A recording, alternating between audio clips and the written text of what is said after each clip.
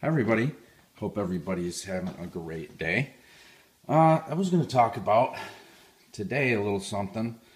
Now, I've been doing a lot of research for my wife with the cancer stuff and doing all that. And came across, just drinking distilled water. And I've heard about drinking distilled water before, but I never really looked into it too much. So I did some looking in. And now, some people say that drinking distilled water, it strips all of your minerals and everything out of your body, and it's not good for you, they say. But in reality, what distilled water does strip out of you is all the inorganic minerals and stuff that are in your body, rocks and dirt and whatever, that your body does not use. That your body cannot use the inorganic minerals. Now the plants, when they grow, they use the inorganic minerals and they turn the inorganic minerals into something that we can eat through photosynthesis, and they can use that stuff, but our bodies can't. It just goes and it gets in our tissues, and it just clogs you all up. So what distilled water does, because it's 0 parts per million, so it's like pure water. I don't know, it's kind of silly when you think that people are saying that drinking pure water isn't good for you.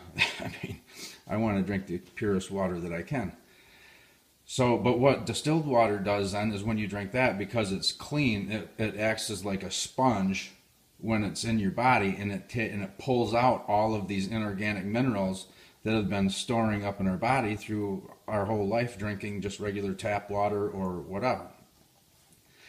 And another thing, like a distiller like this does 1 gallon at a time.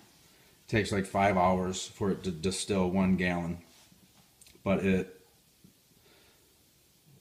works great. It's not too loud. The fan runs a little bit, but so look, I distilled 3 gallons of water, and I have just well water here. I'm not hooked up to the city or anything like that. And so I was saving the stuff that I would get out of the distiller here in this pot right here. When it's all finished, you get the leftover stuff of what you had in your water. Check this out, seriously. It's I mean, it's not, sorry. It's just, that's just out of 3 gallons. Now, I don't want to drink that. I didn't know I was drinking that before. So, even though I thought I had great water, having, not hooked up to city water or anything, it's still, my water, I tested it, it was like 236 parts per million of the total dissolved solids. So, started looking into that, and it's just all the dissolved stuff that's in the water that you want pure.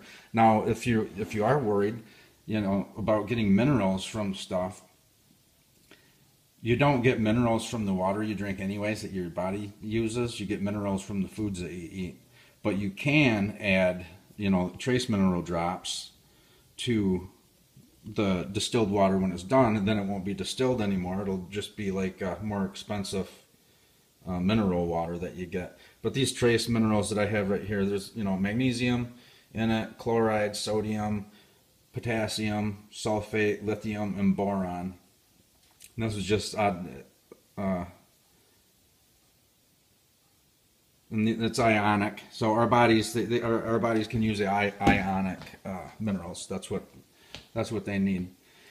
So if you just thought maybe some of you guys would like to know about distilled water, there's a lot of research on it, but there's a lot of the other people saying that it's also bad for you.